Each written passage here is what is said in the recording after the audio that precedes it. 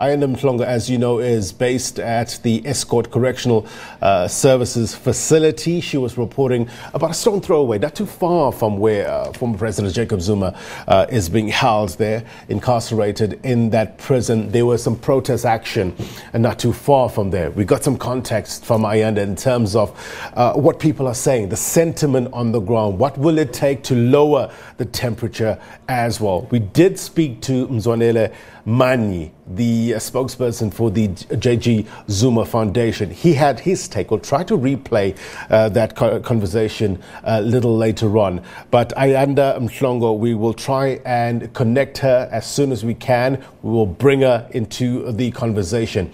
Look, there's been lots of chatter as well on social media.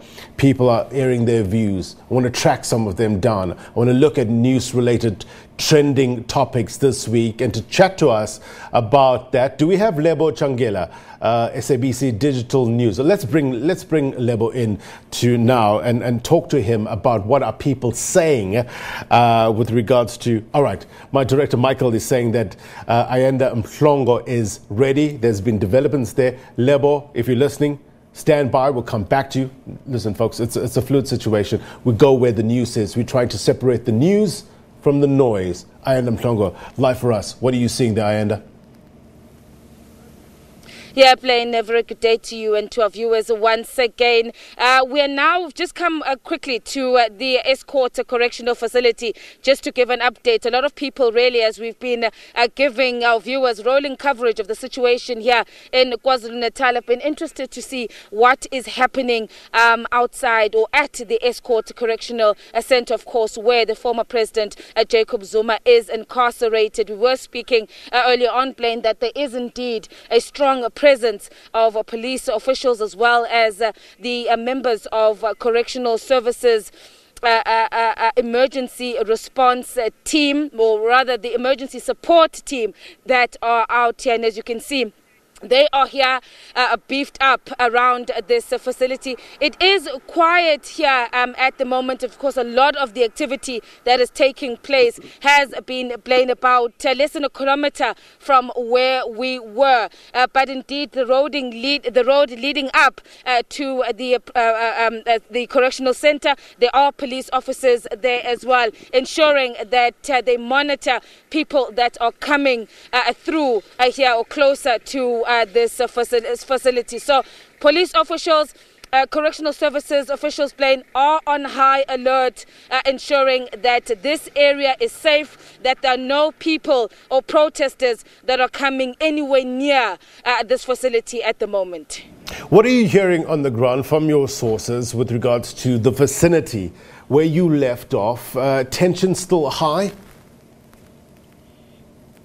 Tensions indeed are still high, Blaine. We were saying that the strategy that is being used by these supporters is that they move to one area, they'll blockade rubble, burning tires, and then they will move off to another area. Of course, this is also, as we're saying, making it difficult for law enforcement agencies to respond. Where we were just a short while ago, the main, those that are really behind the disruptions and the protests, by the time the first police vehicle arrived, they had left and were told that they had moved on to another area. So certainly, and I think Brigadier Jay Naika, when you were speaking to him earlier on, was saying that it is a bit of a cat and mouse game insofar as the police and the protesters, they seem to have it down in terms of their strategy. They only notify us as well to say we're moving to this particular area. In fact, at the moment, Blaine, they've told us to hang 10, which is why we then decided to quickly just give our viewers an update of what is happening here outside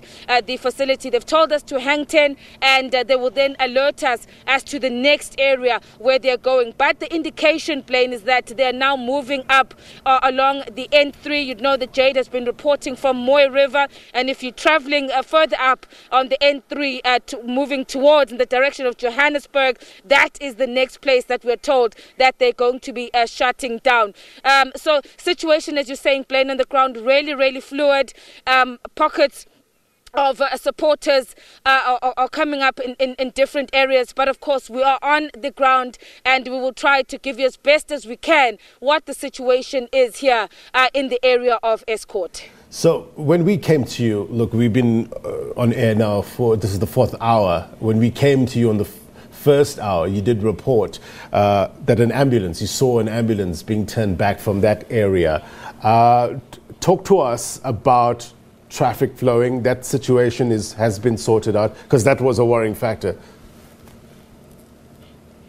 Definitely was a worrying factor, Blaine. That was in the morning around 9 o'clock when we saw an ambulance which we believed was en route to one of the local hospitals having to turn away. In fact, where we were just before coming to you now, another ambulance again was also first to turn away. We also saw what was a hearse, a funeral hearse, also having to be turned away, with the convoy of vehicles we understand will be family members that were on their way to a burial site, and at the time unfortunately turned and were unable to speak to them, but just the locals that were around us showed us that this has been the effect of this protest. It really has affected motorists that are traveling to various destinations.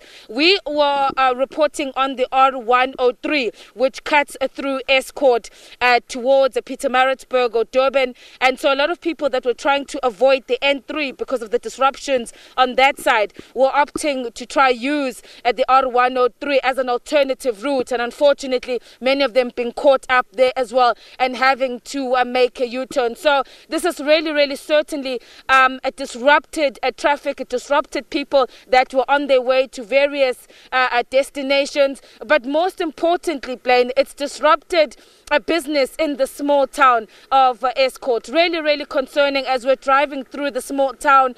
Some of the stores clear that the shutters are down, they are closed. Others, there is this tense situation because they're unsure. They've seen the reports of looting in areas like Moy River and other parts of Durban. So they basically waiting to hear what is going to happen, and they basically are waiting to shut down their stores if there are groups or looters that approach. So really a tense situation, and the local business people are really being affected by the situation.